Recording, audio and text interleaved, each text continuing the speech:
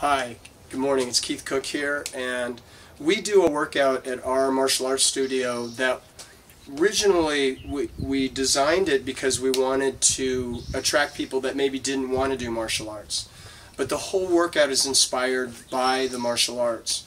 I did an instructional on split squats the other day, and it was just very basic on the 3 different ways that we do split squats in the workout. Today I want to show you an exercise that was inspired by the back kick. It's a martial arts move. Let me show you.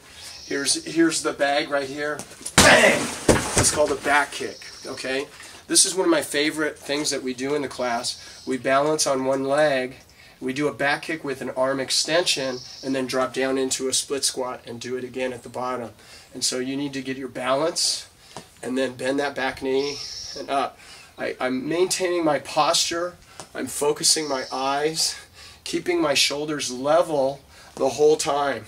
So what I have to do is when I come up to do the back kick, I have to shift my belly button over my standing foot so I don't have to do this. So we really work on posture and moving from the center, and then what I'll do is I'll have them double up. So you have to maintain your position for 2 arm extensions.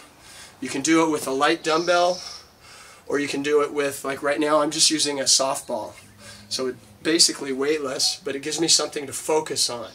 I'm keeping my shoulders level, doubling it up, bend my back knee, so I'm a proud warrior at the bottom with beautiful posture. Level shoulders, up, level shoulders, and down, level shoulders.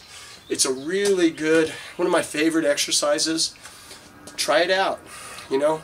I would recommend 16 repetitions on both sides with 8 doubles on top of it. Thanks for watching. Have a great day.